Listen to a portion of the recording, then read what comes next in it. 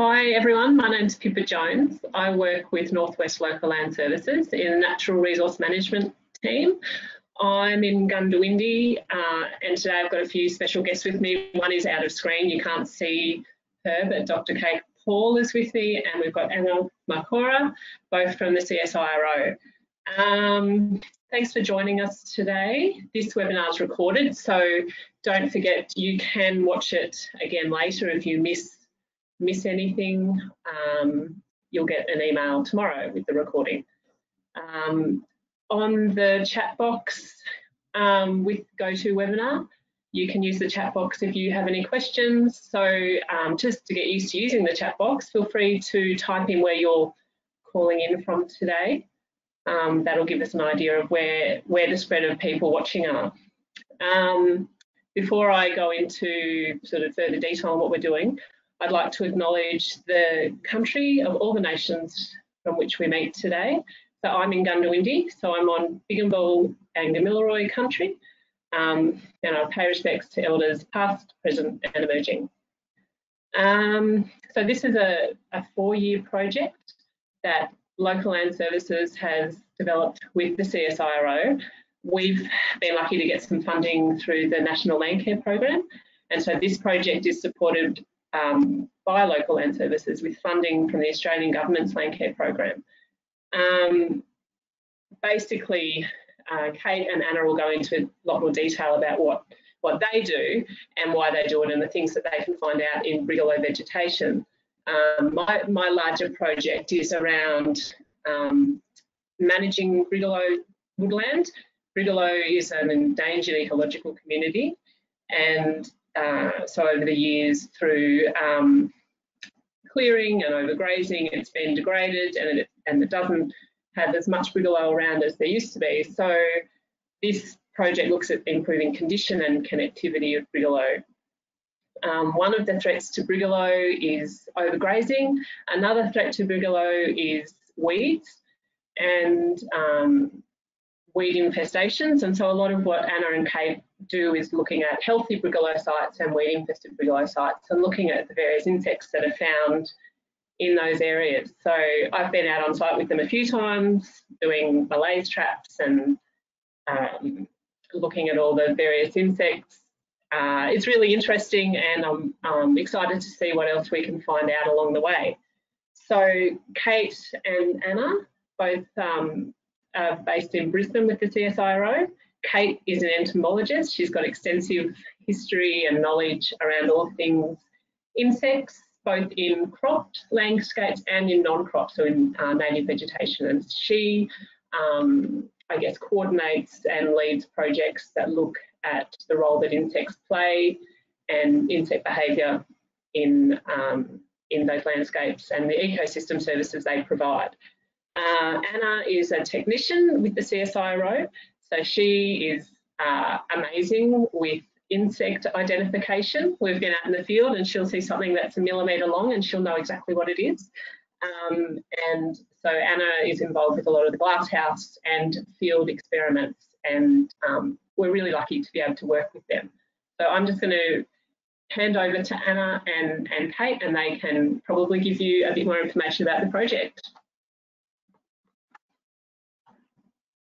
Good morning, everybody. First of all, thank you for taking time out of your busy days to come and join us and learn a little bit about beneficials with benefits, predators, parasitoids and pollinators. I'm sure that you're all in attendance because you saw the image of this magnificent rejuvenated that's on the first slide. And if you have a look up near its eyes and its antennas, it has this wonderful curved rostrum that it goes and sticks into various different insects, some pests, and gives and delivers them a really venomous. It delivers venom and then takes them out. So it truly is a magnificent predator.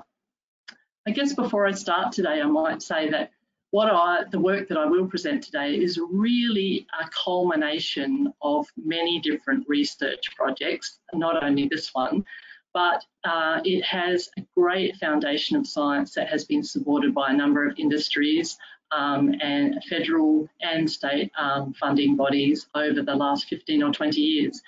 And I actually, go to the next slide, really will tell you a little bit about the research, some of the key messages, and that's really our role in this project, is really to try and, from our past learnings and our past science, how can we deliver some key messages that will encourage growers, landholders, especially those in these endangered ecosystems, brigalow ecosystems, to really look at the benefits and take steps and encourage them to actually preserve and enhance these areas. And then right at the very end, I'm really excited. COVID has made us rethink the way we deliver some of these messages. And I think sometimes we just talk about insects, but we seldom get to see them in action. So we're hoping to finish the day with some, to show you exactly what's happening in your crops and in your native vegetation. So let's get going. I lead a team in Brisbane, the Pest Suppressive Landscapes team, and that's exactly what we do. We try to understand the behaviour of insects, and I should say my speciality is not pollinators, but more so the predators and especially parasitoids. We work in broadacre crops and horticulture, natural resource management, native vegetation. We're really looking at those ecosystem services that are provided by insects. I know a lot of you will know of the other ecosystem services like native vegetation to stop erosion or for carbon sequestration, but we're really looking at what is that native vegetation providing to encourage beneficial insects on farm. So Pippa's already explained, we have, I look at insect behaviour, biology and ecology. Anna Marcora's in the team behind me, and she looks at taxonomy. We've got a geographical information specialist, Andrew Holton, who is sensational at knitting together all of our data, whether it be at a landscape level or just when we are out collecting in the field. We also have Hazel Perry, who's done some great work in spatial simulation and population modelling. So she actually takes the work that we do in the lab and at a landscape level, and then she says, well, what if we change this? What if we put more native vegetation in? And what happens if we rearrange land use? Do they have benefits for our insect populations, pests and beneficials? So the next slide I'm going to move to. And I should probably just go here. Oh, there we go. Thank you. So what I really want to do is, sometimes, as I said, we mentioned beneficial insects, and here I want to introduce you to this kind of scale that we look at and that we might want to consider today. So on your right-hand side, you see Erebommoceras hayardi. Now this is a tiny little egg parasitoid, and I've just put that up there, 1.5, that scale bar, to give you some idea of the scale. And this is an egg parasitoid of whitefly. Now this was successfully introduced by CSIRO in 2004 and is now commercially available for growers to use. But once again, this is really just an example of the sort of scale that we are looking at when we're looking at beneficial insects. So this tiny little parasitic wasp. Later on in the talk, I'll talk a little bit more about parasitism.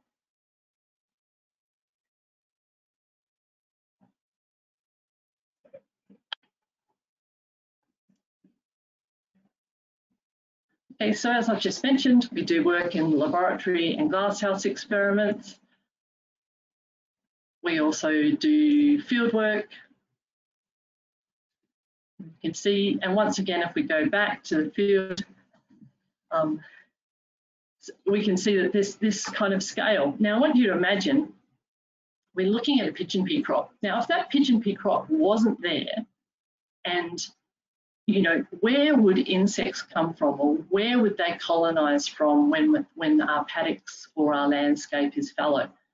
So once again, just trying to get people to think about, we're really wanting to take advantage of beneficial insects. We really need to give them a place where they can hunker down and then what we call recolonise, or come out when we're planting those crops and move back into the crops after they have been fallowed.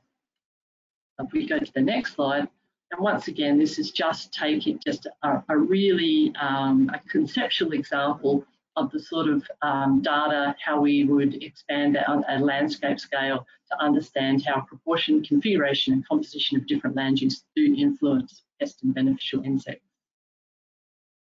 So, as I mentioned, the key findings and messages that I'm presenting today have really come from a great body of science and work done not only by our team over the last 15 or 20 years, but also other teams. So one of those key messages is the timing of beneficial colonisation. So I just introduced that concept. Where are our beneficial insects coming from after a period of fallow? The timing is incredibly crucial, and that is, our science shows, if we can get those beneficial insects in at the starting of a crop season, we'll have a lot better control, and you can see that over time, that pest density, when we get those, and ladybird here is just to represent a range of beneficial insects, we can see that that pest density is kept low over time. If those beneficial insects don't arrive in our crop, if we can't get them into our crop until later on, we then have much greater pest populations. So once again, this whole idea about where are the insects, where are the beneficiaries when there are no crops, and if we can get that native veg or the refuge a bit closer, we can get those beneficials in a lot quicker. And this is just a schematic just to give you, to reinforce that. Another key message that we've found, so we often are asked prescriptive, what should we plant? What should we do for various different pests? Well, I guess we have to be really careful.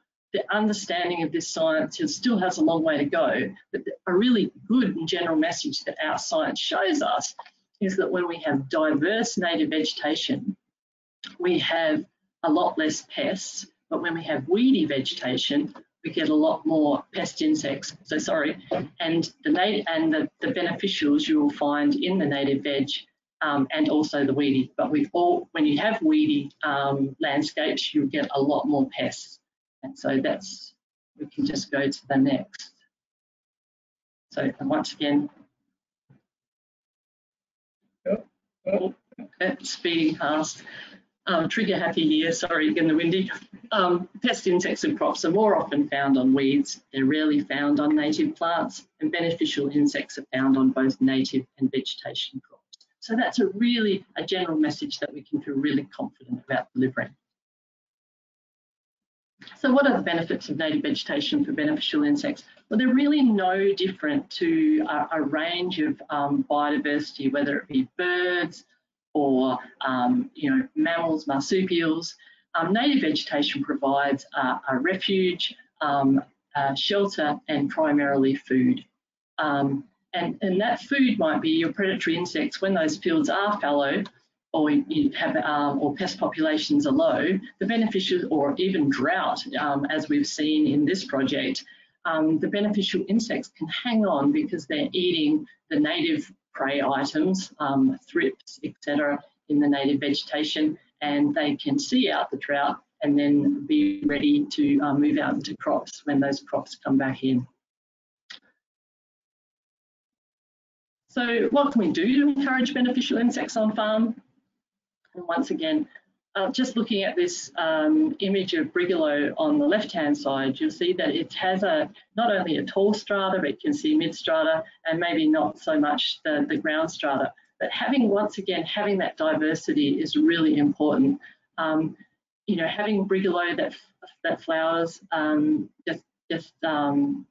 the tall strata that maybe flowers only when seasons are good is maybe, and doesn't have any mid-story or ground cover, is probably doesn't offer our beneficials as much as if we can get a complex structure in there. And once again, on the left-hand side is just that flowering vegetation, which is really important, and let's go through it. So what can we do? Plant a range of vegetation so there's something flowering all year round for our beneficials. Start small, and on a great GRDC project, just some criteria. Start small, considering we try to encourage growers to think about places where that they were using herbicide, and would they consider perhaps trying to grow low-growing native vegetation where they often see weeds. So replacement was a key message there. And I think that often we think that native vegetation is just about tall trees and shrubs, and we have a great database and a growing database that shows us there's a huge range of native vegetation that won't grow more than a metre, and quite often less than 60 centimetres, and will tolerate a range of conditions, whether it's clay or salt, etc. So one of those messages was just to encourage growers to think a little bit differently about when they did see weeds, and was there a place to replace that with native vegetation species. And then the last point I've got on this slide here is to establish vegetation in areas that are less likely to be disturbed. And beneficials like a range of other animals, whether it be lizards or frogs or marsupials, really will thrive in areas that are less disturbed. And once again, those areas don't have to be large, but yeah, great if they can that can be happening on farm. Okay. So back to insects, because now we promise, because we're entomologists, to show you a little bit more about beneficials in action. So let's first go to something that we have found in brigalow, and that is, and as I have admitted, I'm not an expert on pollinators, but I couldn't resist in showing you something we have found here, and that is the giant carpenter bee. And they really are spectacular, and here's a female, and I would just like to thank Bee Australia for the image that I've pinched from them. But the reason I wanted to just start here with pollinators is that, we often think of Apis mellifera or the common honeybee, but we have found through our studies that there's a range of insects that move through your crops, and we'll see one right at the very end of today that we don't really consider a pollinator, but it carries pollen, and as it's going through your crop, no doubt it's depositing pollen here, there and everywhere. So I guess when we say pollinators, I'd like to get people to think of, it's not just Apis mellifera, but a whole range of insects that are visiting and moving through your crop, and no doubt depositing pollen. So yeah, that's where I'm going to start with pollinators. So let's go on to our parasitoids. And once again, I think quite often we say a parasitic wasp, but what does that really mean? I introduced you to Hayati here, the silverleaf whiteflow parasitoid at 1.5 mils. But I'd like to now show you just exactly how a parasitic system works. We also have parasitic flies, but the things that are more common are our parasitoids. So here's the general life cycle of a cotton bollworm or Helicoverpa moth and its associated parasitoids. So we see the moth up there in the centre, and of course the moth lays eggs in our crop, whether it be sorghum or cotton, etc. And we have egg parasitoids, tiny little egg parasitoids. We also have parasitoids of the caterpillar, and that's probably the most obvious thing that we see that's eating our crop, is when the caterpillars start chomping holes through it. And of course that caterpillar, in the case of Helicoverpa, will, when it matures, drop to the ground and pupate, and then a moth will emerge, and so that cycle continues. If we introduce the parasitoid, what's happening there is, and in this case, it's a caterpillar parasitoid. So we have the moth, lays its eggs, caterpillar starts to grow, but then the parasitic wasp comes along and injects with a hypodermic needle, injects an egg inside the larvae. And it's not dissimilar to alien. That egg hatches inside of the caterpillar and actually eats the caterpillar from the inside out. Yep. You'll see that parasitic wasp will pupate inside the caterpillar. Now, instead of that caterpillar turning into a moth, it indeed, you will have a parasitic wasp that emerges. So I just like to, just in case people are unfamiliar with that whole thing, that's how that system works. And without further ado, I think we should go and see a parasitic wasp in action. Before I start this video, I just want to point out, this happens very fast. So these wasps can deliver many eggs.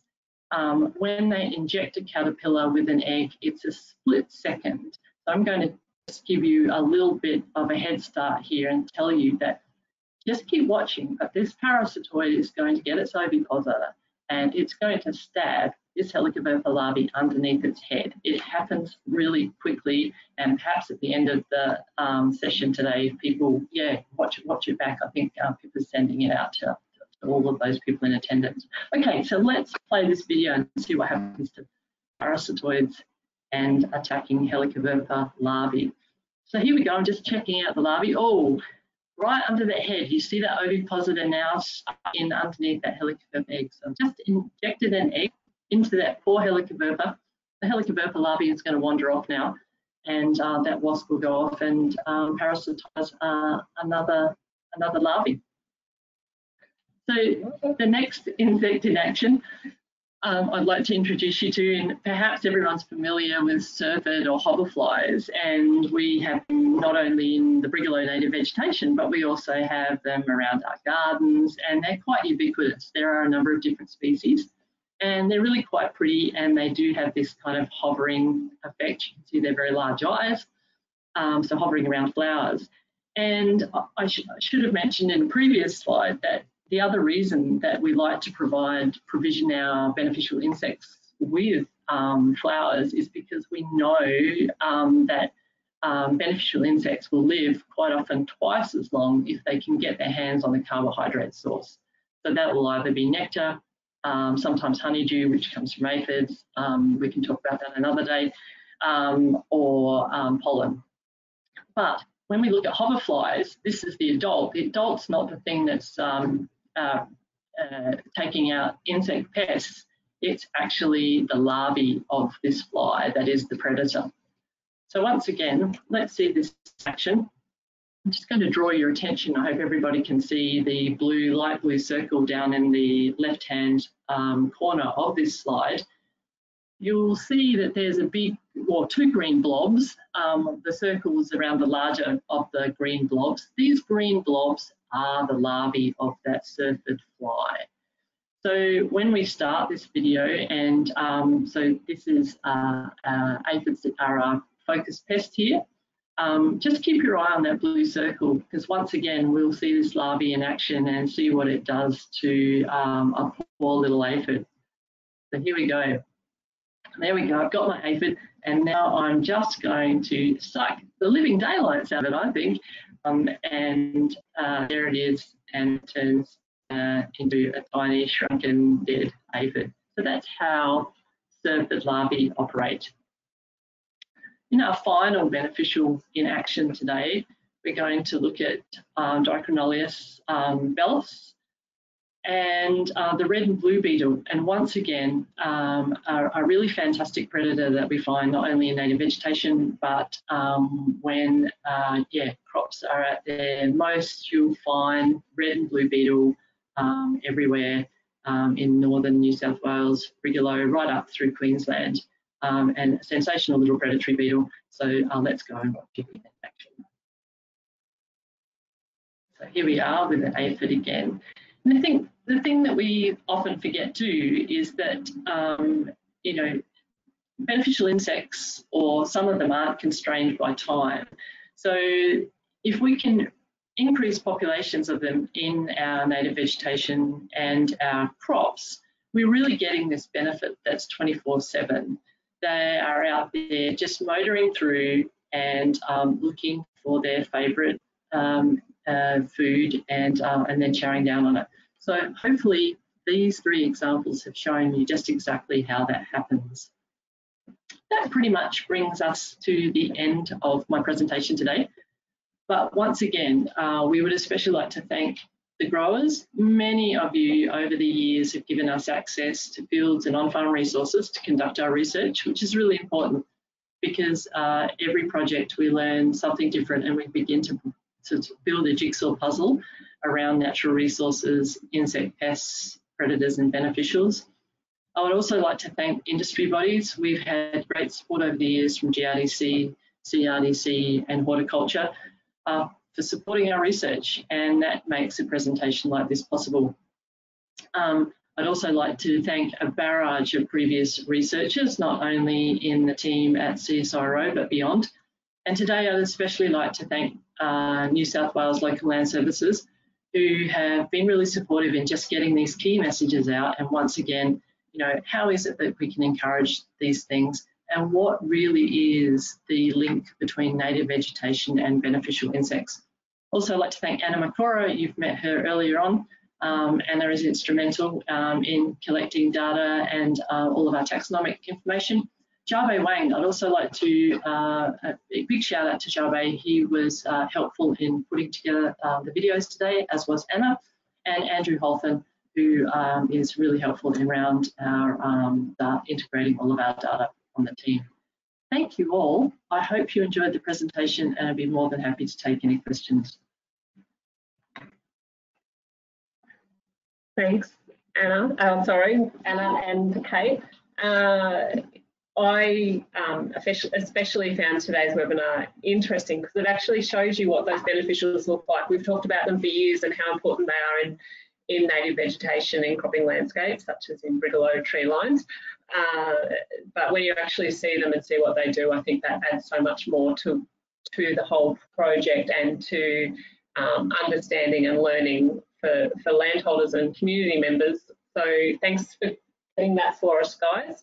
As I said, this CSIRO project is part of my larger brigalow woodland project about maintaining and preserving what there is and improving the condition of it. So part of that I didn't mention before is that we have been supporting landholders to manage weeds in brigalow vegetation and to manage grazing and increasing awareness of